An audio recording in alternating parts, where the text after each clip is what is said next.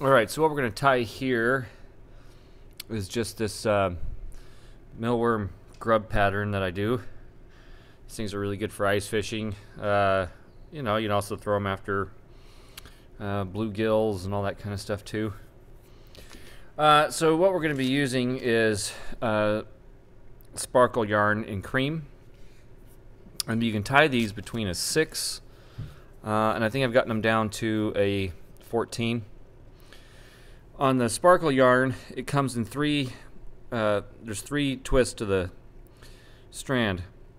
When you're using a size 6 or 8, you'll want to use all 3 of those strands. A 10 and 12, you want to use 2 of those strands, and a 14, and if you want to try a 16, then you just want to use one of the strands, because it chews up a lot of real estate on the underside and it doesn't leave you much gap.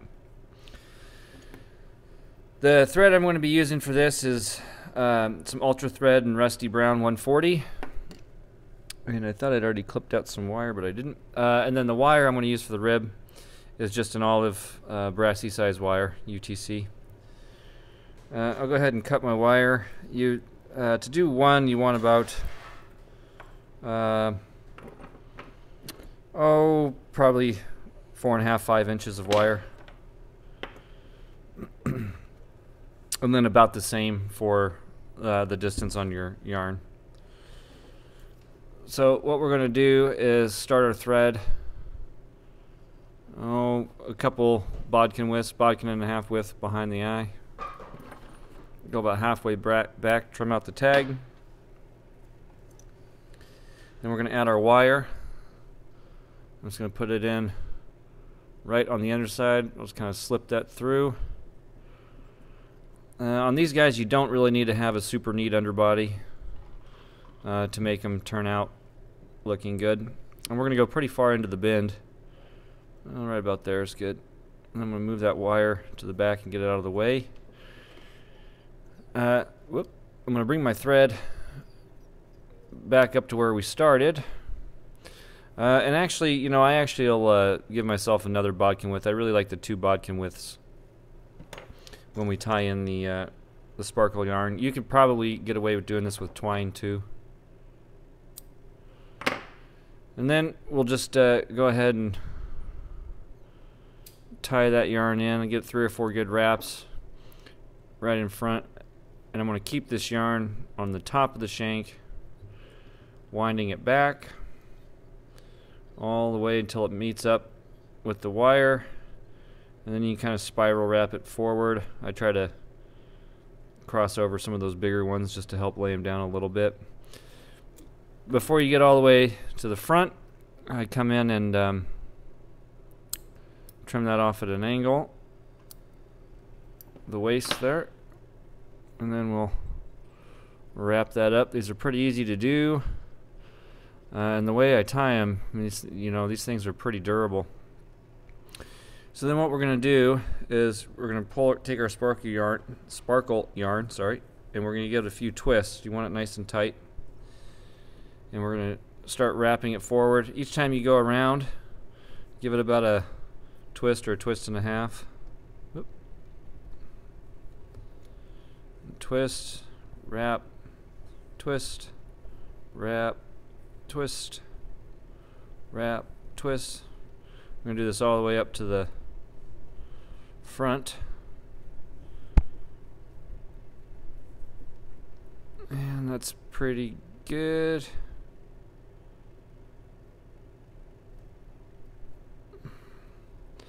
This is going to be a little bit bigger head than I want it to be. When you get it to the front, if you need to really twist that guy up, go for it.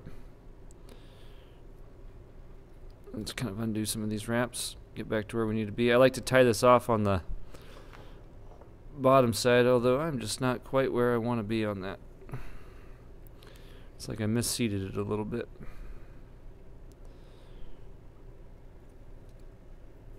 I'll catch that, pull it back, bring it under. There we go. That's a little better. And we'll just kind of start tying this off, building ahead. Now this waist I'll trim out. And I like to get it close, and so if you don't have those like micro scissors or something, I'll come in with fingernail clippers and get the rest of it. We're pretty close to the rest of it. That's good. Now we can just kind of clean up this head by just adding wraps, and we're just going to build the head by wrapping all that together. Whoop. Slipped off on me a little bit. Okay. And now, where's my whip finisher? There it is. Now we can come in. I'm losing it here.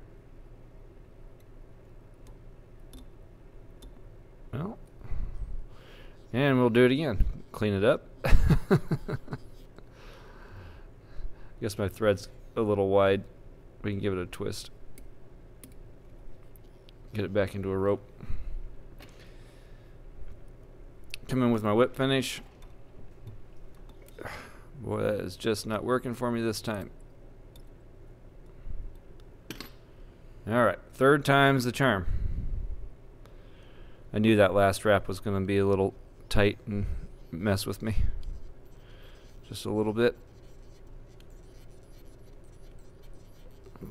Bring that back a little.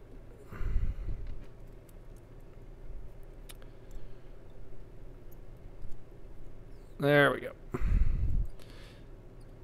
Well, I put in 5 to 10 whip finishes, something like that. Okay, now you can trim out your thread. Nothing's ever perfect, is it? So next what you want to do is you want to take a lighter and come in and burn off all this fray. Don't leave that lighter too close for too long, because it'll undo your twine or thread.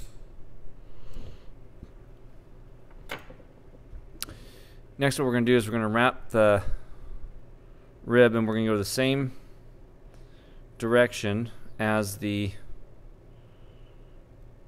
as we wrap the yarn, and we're just going to put this we're going to seat this rib right inside all these turns moving forward to kind of mimic the indentations, I suppose. They don't really have a rib necessarily, but they do kind of have this like little, I guess you could call it a rib. Little in-between squishy part. When we get up to the front, I'm just going to take my wire and put 2 wraps right up into the head. I'm going to bring my wire down to the bottom side. And I'll take my scissors and I trim that off on the bottom. And I'll tuck my thread wrap in there. Next what I'll do is I use some super glue. I'm just going to use some crazy glue here. And we're going to just kind of brush some crazy glue all over the fly. And the reason for this in particular is so that when I go to like dab on the feet with the marker won't bleed into the material. If you don't do this part, the marker will bleed. Now this glue dries in about 1.5 minutes or so. At least to the point where you can dab the marker. So to finish the fly, I'll kind of go ahead and explain how I finish it, which is pretty simple. I'll take some Solarez, and after I've done my marker for the little feet representations underneath the fly, I'll just go ahead and use my Solarez to cover the entire fly to coat it, and it makes these things super, super durable. You can get into some pretty hefty entanglements, I guess you could say. So I'll just turn this bug to the side, and I'll just kind of come in and start dabbing my marker on the bottom to put it. Oh, got a little heavy. Put in the representation of some feet. Now, the one thing that you really, really want to do is make sure that the super glue we put on is 100% dry before you add the solar res. What happens is if it's not, those two glues kind of mingle together. And when you take your UV torch to it, it doesn't allow the UV resin to